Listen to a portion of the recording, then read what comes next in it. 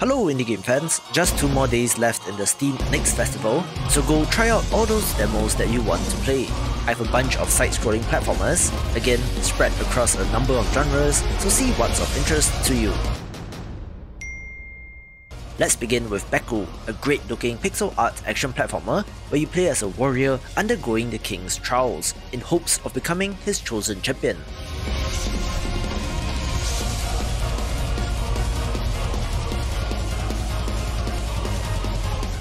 The design of the enemies and giant fantasy monsters is one of the highlights, which, combined with fast-paced action and a variety of playable characters, does make it appealing to me.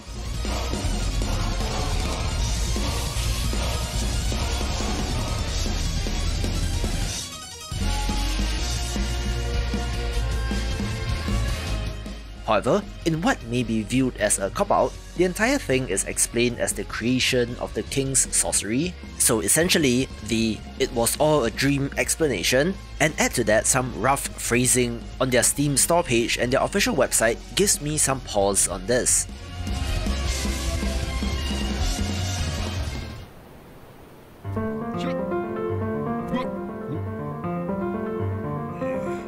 There have been a number of frustration platformers, or the so-called rage games, where Happen Lands is the next title in the space, of course looking similar to Getting Over It with Bennett Foddy, only you play as a knight with a spear instead of a man with a hammer.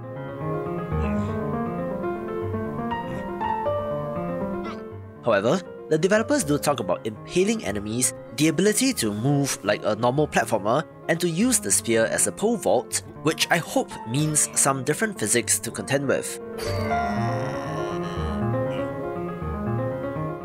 Additionally, it does even have enemies like archers that shoot at you, making it even more evil, adding to the challenge.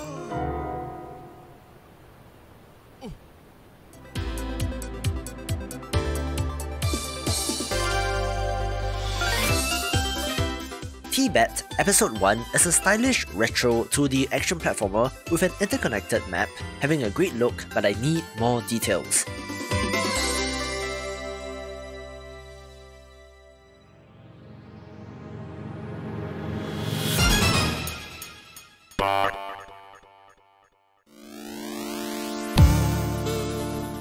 Another quick hit is Run, the World in Between, a precision platformer with procedurally generated levels where you're constantly being chased by a shadow in the style of Celeste, which adds to the tension.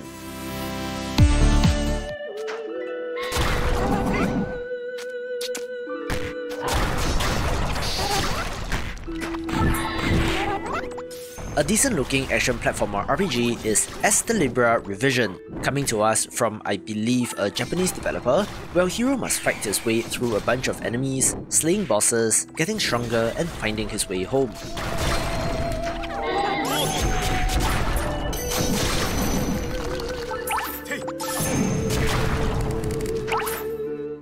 Glimpses of the various currencies, XP, equipment, inventory, skill, and spell systems can be seen from this short trailer, which makes this a curiosity.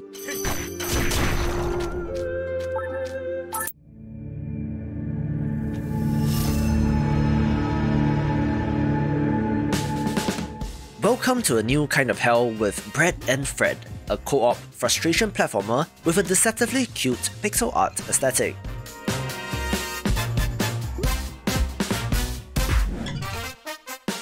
If you thought that Getting Over It was bad enough solo, how about the pure chaos and finger-pointing when 2 people are involved? Definitely not recommended to play with a loved one.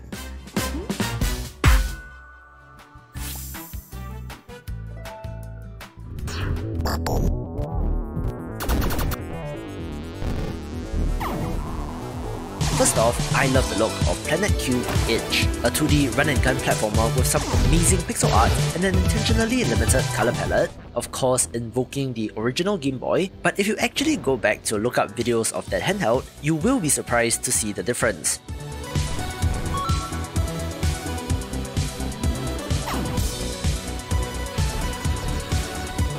While the character design is rather simple in that you are just a cube, there's something about the way that it animates that gives it life, where you play as an engineer in an underwater weapons facility, having to fend off invaders.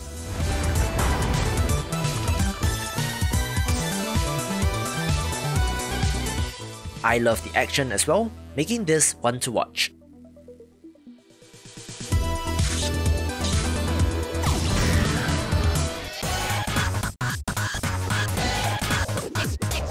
Let's kick off the top 3 with Grapple Dog, a speedrunning focused platformer, which, as the name proposes, requires you to master the grappling hook in order to get the best time for the level.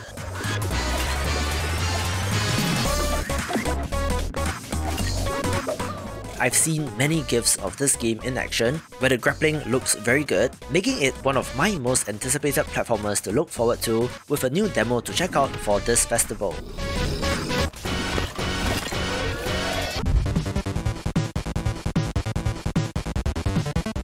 I'm also very excited for Bat Boy, the next title from developer X Plus and Sonzai Games, makers of the ActRaiser-like Smelter and the 3D platformer Super Semi Roll respectively, both hidden gems of the year which are worth a play.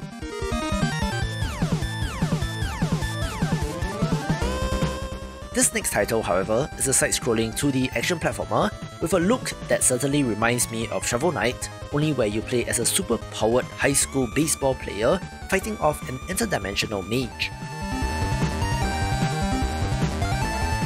The bosses in each area are the brainwashed versions of other sports stars from your high school, where you're able to use their powers when you defeat them, of course being like Mega Man in structure, but with a melee twist and a fantastic look.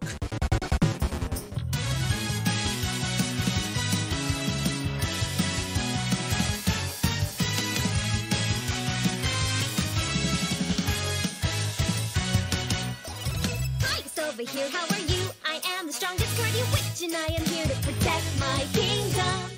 A great looking action platformer is Gastova, The Witches of Arcana, a game that was initially scheduled to be released earlier this year, in April I believe, but it got delayed and is back with a new trailer and some updated visuals. Its closest comparison would be Mega Man as well, where you play as the titular character, having to traverse the 8 different levels and to defeat 8 witches who were your former classmates. Doing so will grant our heroine their blessing, being able to utilize their power, all in a bid to become the guardian witch of the world and to defeat a sinister foe lurking in the shadows.